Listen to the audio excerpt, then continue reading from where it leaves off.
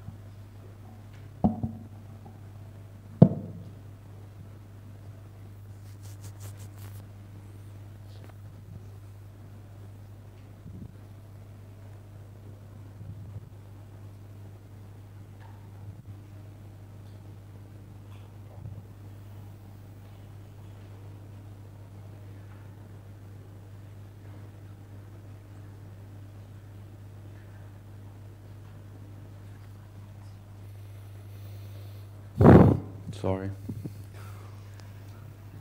Everybody woke up.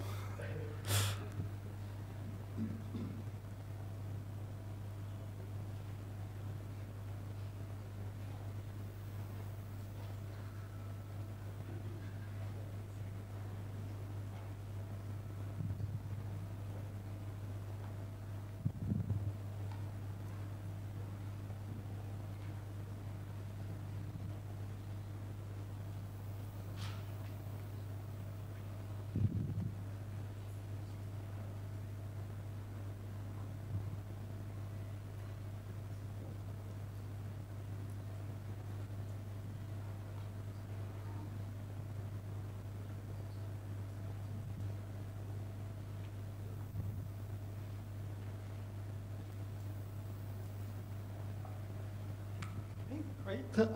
It's Joe 5. Time to start. Welcome everybody to the first AsiaCrypt session on side channel analysis and leakage resilience. And the first talk of this session will be given by Ami Morati, with the co-author for his paper being Tobias Schneider. The title of this work is Side Channel Analysis Protection and Low Latency in Action, Case Study of Prince and Midori. Okay, thank you.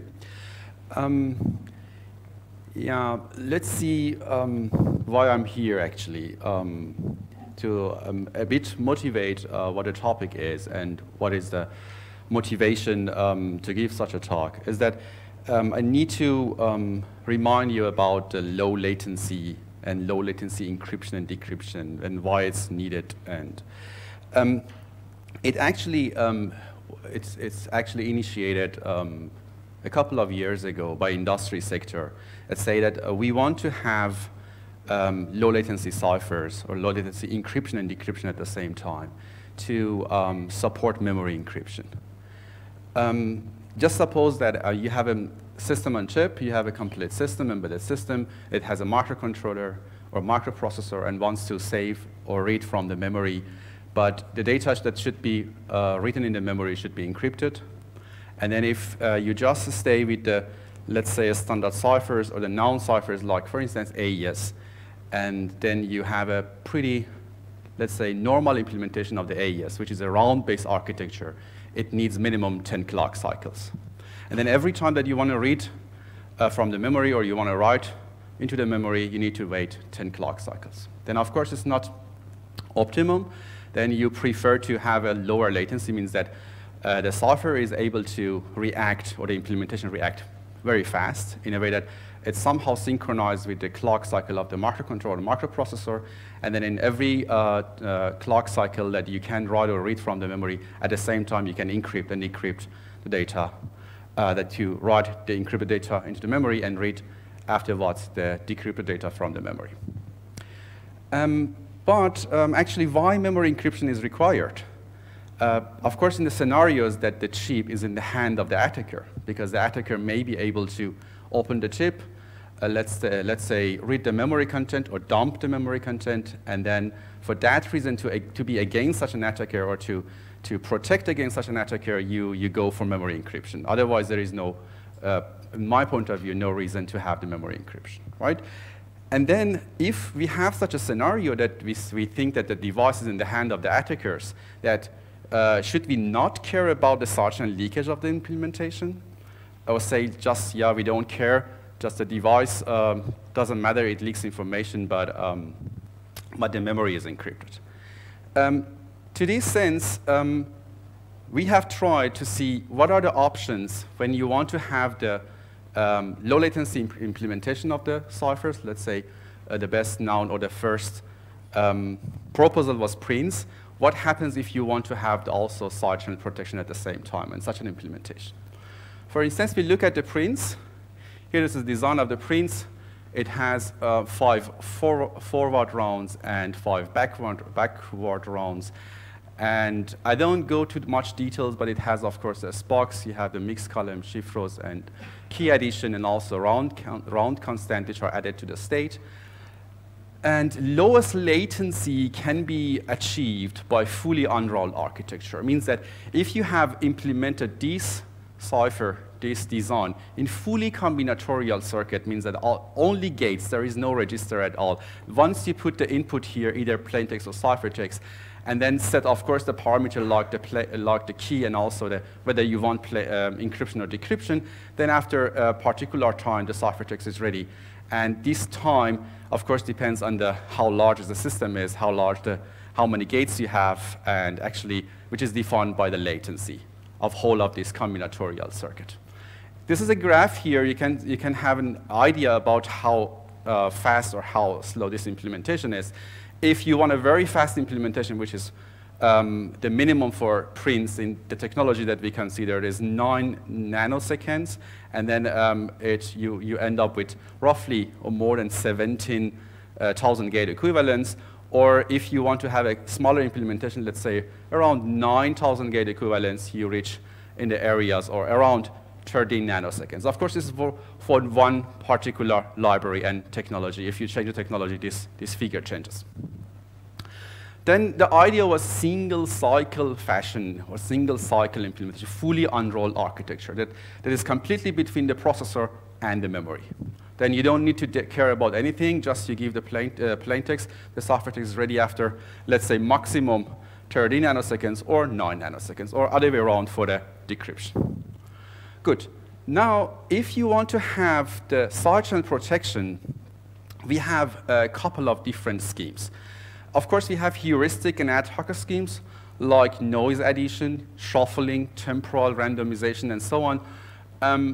For instance, you can for sure add noise addition to such an implementation, to a fully unrolled architecture. It doesn't matter. Of course, it increases the noise, and then the attacker, of course, has a bit more difficulties to perform the attack, depending on the level of the noise that you add. Shuffling most likely is not possible here, because you don't have any register, you don't have any order of the computations. This is just fully combinatorial circuit, and then you don't have any chance to change the temporal order of the operations, the same for the temporal randomization. But then on the other side, we can go for theoretically sound schemes like masking, that we call it in side channel analysis, or side channel area masking, which is actually just a secret sharing and multi-party computation. This is the same concept, but since we are using very simple scenarios of secret sharing and multi-party computation, which is a Boolean secret sharing, we call it usually masking and Boolean masking. And we have threshold implementation, in short TI, which is a correct way of implementing Boolean masking in hardware. Now, let's say shortly I will review the TI and the concept of TI, and then we come back to the prints and see what happens. Minimum number of shares means that the number of shares that you need to implement the secret sharing scheme depends on the algebraic degree of the SPOCs of the nonlinear functions that you have. For instance, in the case of prints, or let's say for most of the 4-bit, all of the ciphers that they are using 4-bit bijections, the SPOCs is a cubic function, which is algebraic degree of 3. And then for first order security, it directly mapped to minimum 4 shares you need to implement. Or you can decompose the function, this cubic function, to 2 quadratic functions. I mean, this is a quadratic function, another one quadratic function. And then instead of 4 shares, you can implement it with 3 shares. And then you need to put a register in between. If you don't put a register between these 2 stages, then of course, again, you have a big combinatorial circuit which works with 3 shares, and the algebraic degree of this, of the function that it realizes is again 3, and then with 3 shares, of course, you cannot implement this. Then definitely this leaks. Then you have to put the register between quadratic parts if you go for minimum number of shares. But putting the register between these decomposed functions or between the nonlinear functions, it's already contradicting with a single cycle fashion that you require for fully unrolled architectures that you say low latency implementations. A bit more about this, we come back to this concept a bit later, but just imagine that this implements the SPOCs, let's say X, and Z, X is the input of the SBox, and Z is the output of the SBox, and then I represent X with 3 shares in a way that if I XOR all these 3, I get the X, and if I XOR all these 3, I get Z, which will be the X input of the SBox, Z output of the SBox. Yeah, this is a Boolean sharing here, and another one Boolean sharing of the output. There are a couple of properties for the TI that you should fulfill if the implementation of TI is correct. We come back to this later. You can, I mean, I heard a couple of times mainly from industry that, yeah, let's have some heuristic ad hoc architecture, means that instead of fully protect the implementation, just protect the first round and the last round. I mean, the things that the attacker can predict if, of course, if the plaintext or ciphertext are not controlled. If they are controlled, you can extend the attack to the second run. But just imagine with this situation that the first run of the cipher and the second run of the cipher should be implemented, and then still you want to stay with the unrolled architecture. Means that you share the input in 4 shares. As I said, this is a cubic function, and minimum you need 4 shares. And then you have a cubic shared representation of the cubic functions with 4 shares. And then after first round is done, then you XOR again the shares, and then these rounds are processed in an unshared way. And then again, last round, again you make a new sharing of the middle value before the last round, and again, the last round is a shared implementation. This is not a correct realization of TI. Of course, this will leak. Yeah, I mean, we know this. I mean, this is clear. You don't have register here first of all, and after that, this part is already leaking the data, which depends on the, let's say, the output of the first round, and these are already predictable. But this is a fully unrolled architecture, means that you don't control this part, how they are implemented. Of course, these parts which are gray should be controlled in a way that the shares are not mixed together. But this is not a correct implementation. But because I heard this a couple of times, that let's have some kind of a crazy ideas like this, which is not the correct way. What is the achievement of this? If you implement this and then measure the power traces, this is the PGA-based evaluations. Here, at the left side is the unprotected, unrolled implementation, and the right side is the TI protected, but of course it's still EEL TI protected, unrolled. And then the power consumption is, of course, increased roughly 3 times, because the circuit is, of course, much larger. And then the evaluations that we have done is based on first t-test. I mean, if you are familiar with the t-test, you can have kind of a leakage assessment, whether the design or the implementation has leakage, depending on the intermediate values. With a complete random versus fixed t-test, we have performed here with 1 million traces, and the other side, and the unrolled version with 100 million traces. And then this is clear that it should leak. This is unprotected, and the other one still has leakage, yeah, which, as I said, is expected, because the first round and only the last round are protected, and then the XOR that make the, again, unshared value leaks. You can also have the SNR, which calculate the signal-to-noise ratio based on the plaintext nibbles, because the SBox is a 4-bit, and then instead of because the bijection is, the SBox is a bijection and the key addition is also linear, you can have compute SNR based on the plaintext nibble, which will directly map to the way if you calculate the SNR based on, let's say, SBox input or a SBox output. In this case, the SNR decreases here. If you see, it's pretty small, but 10 to the minus 3, and here 10 to the minus 5. The SNR is pretty small, means that the leakage is reduced, but you cannot say that this implementation is provably secure. Of course, this is EEL TI, but it reduces the leakage. And then the question is, what are the other solutions? If you want to have a provably secure design, then you have to stay with a round-based architecture. There is no way. You have to put the registers. And then this is the upper part figure is the original design of the round-based architecture. You have here the register, again, for the prints, for encryption and decryption. It has 2 paths, SBox and a SBox inverse, because it has forward round and a backward round. And if you want to make the TI or the Boolean mask version of this, you have to implement S and S inverse, which are pretty large circuits, because nonlinear parts.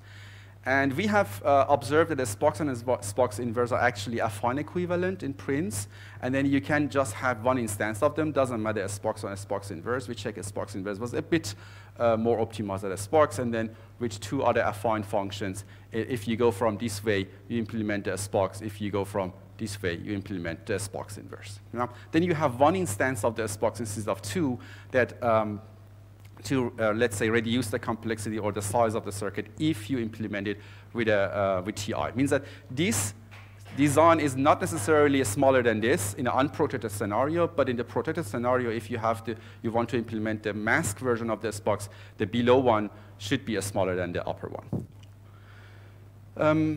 First problem is how do you correctly implement the TI of SPOCs with 3 shares?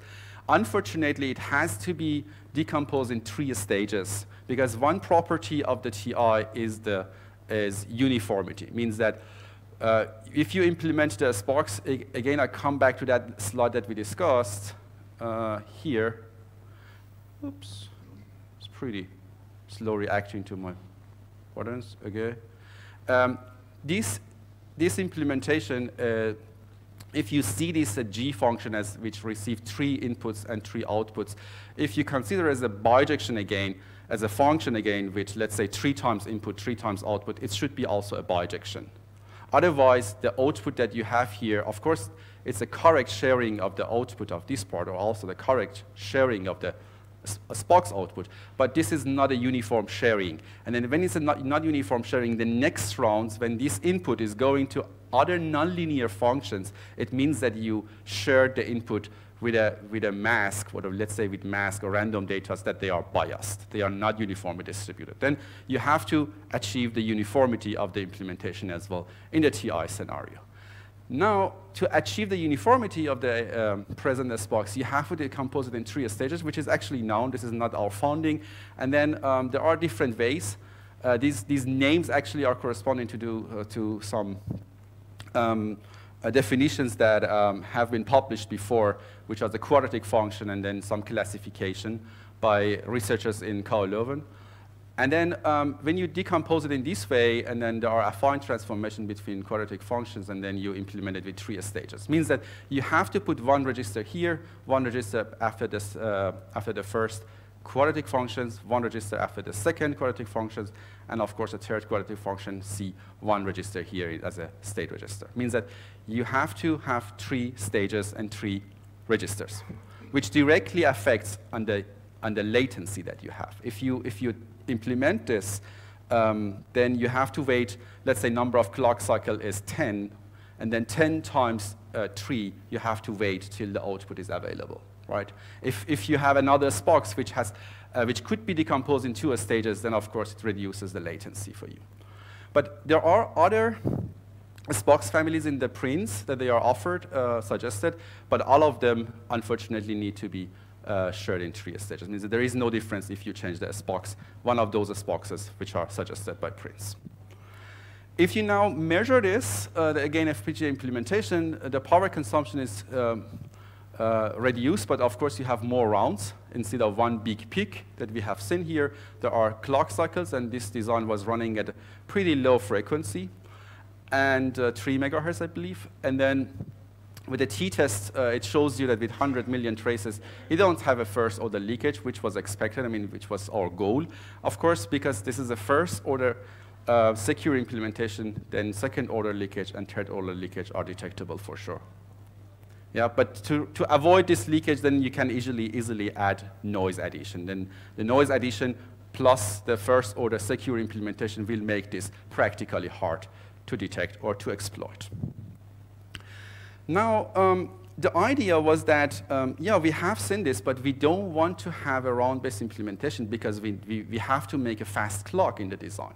And the industry was saying that, no, if you have a fast clock to achieve that low latency, then we need to add another source of the clock, which let's say works at 100 megahertz, but it takes energy, it consumes energy. And when the encryption function doesn't work, it just consumes energy, and this is not possible, and we don't want this. Or sometimes you need to go, for instance, let's say for clock frequency of 400 megahertz to achieve the lowest latency for that round-based architecture. But not on all platforms, let's say 400 megahertz is possible. Then the idea was to, yeah, let's use asynchronous logic. Probably you have not heard about asynchronous logic. I don't know. If you're an electrical engineer, you have probably heard that asynchronous logic is pretty different to synchronous logic. It means that every gate as kind of acknowledgement and request. Means that when the gates are finish their evaluation, they send the data to the next gate, and the next gate evaluates. And some kind of a evaluation waveform, which is cascaded to the whole of the circuit. And then the circuit or the gates actually do not have any glitches. And then you don't need to, in theory, put register in your design. It means that all the gates are completely glitch-free, and then you can implement whole of a design in a loop way. And then when the design, the computation is done by the design will give you a signal that the computation is done. The idea was to use, let's use the asynchronous logic to avoid the fast clock in the circuit, and then see which achievements we have.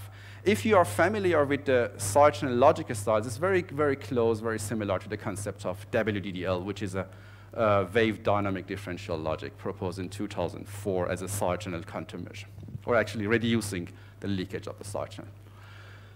Now, this is a asynchronous round-based TI, but we have to, again, put the registers. You see the registers here again? The problem is that if you remove the registers between the stages, again, this will be a fully combinatorial circuit, these two parts, that they are working again on 3 shares, but the algebraic degree of this is still, again, more than 2, and then you have definitely the leakage. Then you have to put the registers, but the point is you can have another part of the circuit which triggers this register. It means it's completely independent of the clock, but when the computation is here done, it says the register safe. And again, the next part, when the computation is done, it says, OK, safe, and so on. Then this circuit needs only one signal to say a start, and then when it's done based on the control signal, control logic, it tells you a done signal and I'm done, without any external clock. But if you implement this, again on FPGA, it was pretty hard to implement in FPGA because asynchronous circuits are not made to be implemented in an FPGA, or let's say FPGAs are not designed or fabricated to implement or realize the asynchronous logic. Then you see here the small clocks. Actually, the clocks are internally generated by the system itself. This is the active for the registers. But unfortunately, again, you see the first order leakage. Of course, this is a very small with 100 million traces, but if you want to stay again with the provable security, this is not what you wanted. If you want to see this and say, oh, the leakage is small, you could stay with the first design as a set, just first and last round are protected, and then your design would be similar to this.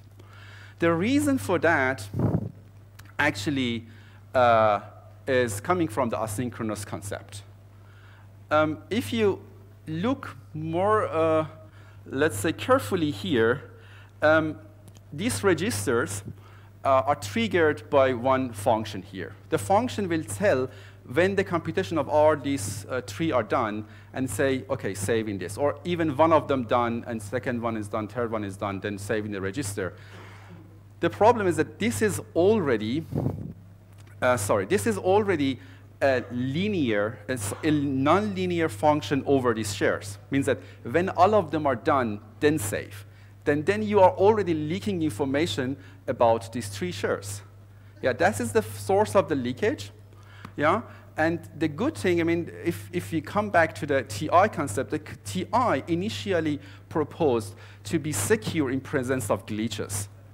Yeah, and then, but actually it also has a synchronous design which avoids this timing dependency. It means that unintentionally the design of TI was synchronizing all these stages and then made that the second stage starts completely independent of the first stage. And then it avoids such a leakage that we see with asynchronous logic.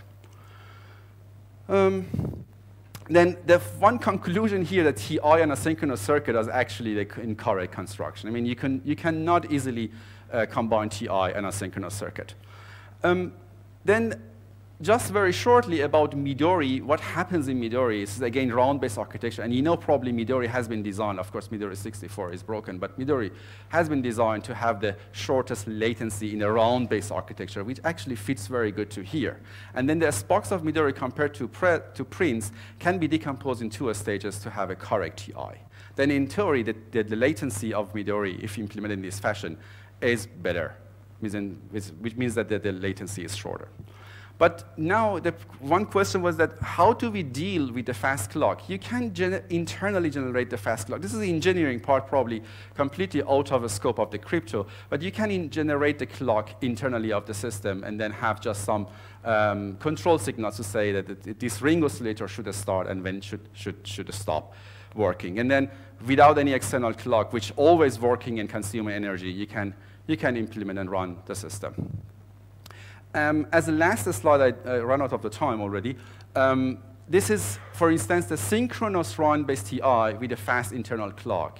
And then, again, you see here small clocks which are generated by the internal oscillator, and this large peak is because of a lot of clock cycle and a lot of rounds are running at the same time or after each other. And then the problem that we have seen by the asynchronous circuit is gone. We have the first order security, and the second order, as I said, should be expected, or in this time, just a matter of chance that the third order leakage has not been seen. That was not the last slide, sorry. Here, the very short comparison, what happens, the circuit with the asynchronous design is extremely larger compared to the round-based TI, for instance. You compare these two. I mean, the upper one is for the shortest, for the smallest design, and this number is for the shortest latency. And then these are extremely larger, let's say around 3 times larger. And then the gain is actually very, very low. And then the circuit is very larger compared to this one because it has 2 phases of the evaluation and pre-charge.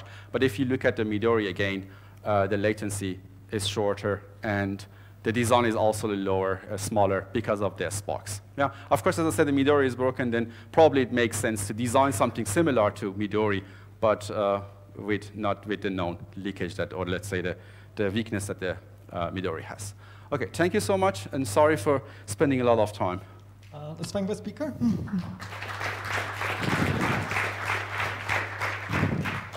Are there any questions or comments? Yes.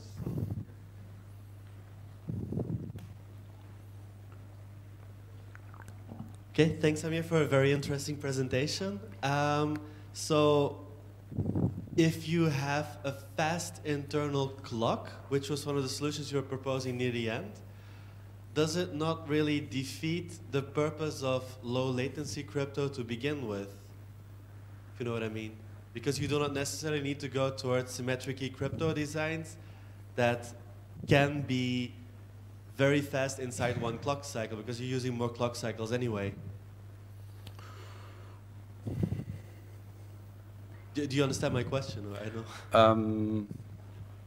Probably did not understand your correction correctly. So a design like Prince is specifically optimized to be implemented very efficiently, or I mean with a very low latency, assuming that you need to be able to execute the entire block cipher call inside one clock cycle. Unrolled, fully unrolled. Fully unrolled. And if this restriction is not really there anymore because we have a fast internal clock anyway, then maybe we're not really going towards designs like Prince, but other designs could be very suitable as well. I wouldn't say that, for instance, if you go for a fast clock, Midori is also better than Prince in this case. Yeah? I mean, even if you completely remove all the registers and fully unrolled, again, Midori should be still good compared to Prince. I mean, it's not much far away from Prince, Midori, in this case. But I cannot say that the other design probably work much better. The problem is that in the fully unrolled design, many gates are combined to the library, that the cells that are available in the library. And then just by trial and check, you can check whether how big is this design or what is the latency of this design. Yeah? I I would say it's not contradicting with the let's say, main goal of having low latency software if you go for a round-based architecture. Of course, what makes sense or what is important is to have very low number of rounds, which you can see it also in Prince. Yeah, I mean, the Prince has a pretty low number of rounds compared to other softwares which have 4-bit SBOX. It doesn't matter if you have a higher clock frequency, right? No, it matters. No, it matters. Like, sorry, wait a second. Here, the latency is the number of clock cycles, right, multiplied by the critical path delay. Means that this is 31 multiplied by 4. This will be the latency, not the frequency.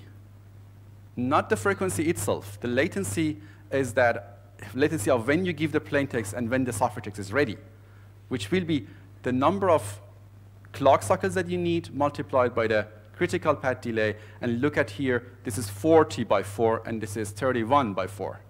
Because just you have less number of rounds, or let's say because of the stages of the SBOX, then let's say in total, the latency is shorter. Just one more short question. Your results are given for ASICs, gate equivalent, but your evaluation is done in FPGAs. Yep, correct. To what extent this analysis done for FPGAs carries to ASIC? I just did the evaluation, the side channel evaluation on FPGAs. Not any, let's say, how big or how small or how fast is the implementation on the FPGA. Just because making actually the chip for this design, which definitely would take me one more year. Yeah, this is clear. But the security analysis, I would say we can trust on that. Yeah, with the FPGA design, because we were misusing the FPGA elements. Let's say for the case of particular for the asynchronous circuit, we were using every loop as a single gate to realize everything correctly. Yeah, and then I would say what we made in side channel leakage should not be much different to the ASIC one. And there are no ASIC tools that would allow you to do analysis, using tools rather than real circuit. You mean doing the simulation? Right. Okay. No, we have not. It would be too time-consuming or impossible. You mean if you use a simulation instead of practicing FPGA? Yeah, the problem is here, if you do the simulation, this is the time, right? Because you need to do that. If you want to have a good simulation, you need to have the simulation in the transistor domain, and then taking every trace, depending on what you have, but which may take around, let's say, in the fastest way, a couple of seconds, and then having 1 million traces or 100 million traces would not be feasible. Okay, let's thank the speaker again. Thank you.